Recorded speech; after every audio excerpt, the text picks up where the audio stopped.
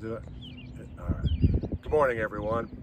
This is our lunchtime prayer today. It's from Owensboro.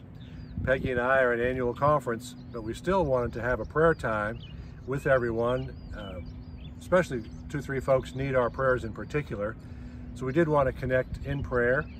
And we know that it's the Holy Spirit who connects us. If we're not physically present, although we'd love to be, spiritually connected in the Spirit, God hears us. I want you all to know that the annual conference sessions have gone very well. The Lord Jesus is guiding. And even Bishop Al Gwynn opened the service yesterday, the conference yesterday, praying that there's just a mysterious way that the Holy Spirit is present. And he was through the day.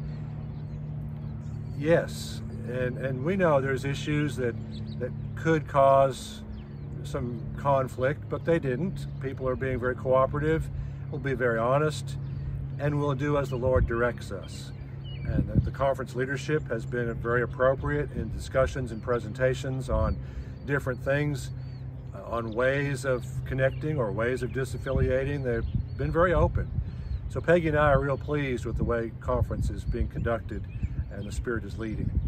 And we'll share more with you on that when we get back. But today, we'll just have a brief prayer. It won't be as long as normal. But I've asked Peggy to open with a word of praise, praising the Lord, and then asking her to thank God that Betty Coop was able to come to church. Peggy, would you pray? Thank you, Father, for this beautiful day that we've got standing here beside this river, Lord. The peace and calmness has been so good, just like Judy Rice told me it was going to be, that she got an answer to prayer for, Lord. Thank you for Betty Coop for being able to come back to church. Lord, that is such a blessing to just be able to get one of our members back, Lord. Thank you for the safe travels. Everything has just gone so good, Lord. And we just thank you for everything you've done for us through Jesus. Now just go with us through the rest of the day, and we'll give you the praise in Jesus' wonderful name. Amen. Amen. We're going to pray for 3 folks this morning, church. Gary Conover, Sherry Cheatham's let us know that Gary is battling pancreatic cancer. God, we lift Gary to you for help, for healing, for the power of your healing through his body to destroy cancer and bring complete healing to him. God, his doctors, love him and his family, support them. May they know you're with them. And would you lead Gary in healing? Heal him, Father, through Jesus. And then, Father, we want to agree with Cindy Alexander bringing Chris Anderson to you in a dump truck accident yesterday. He's been flown to Vanderbilt Hospital in critical condition. And God, we ask you to bring healing to Chris. Guide his medical team. They will know exactly what to do and when to do it. May your Spirit keep Chris at peace.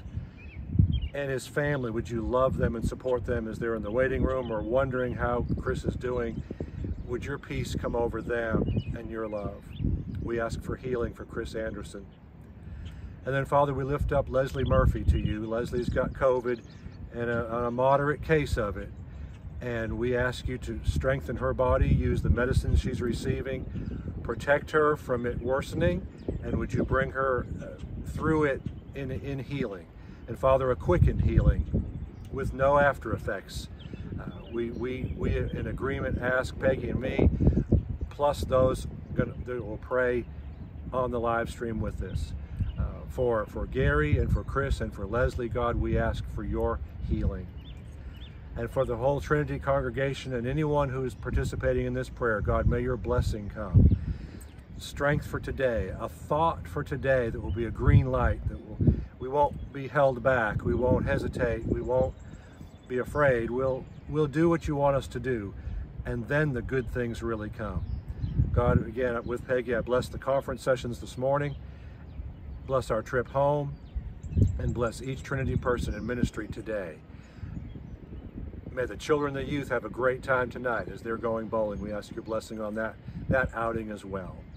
Father, thank you for hearing us. We praise you. In Jesus' name, amen.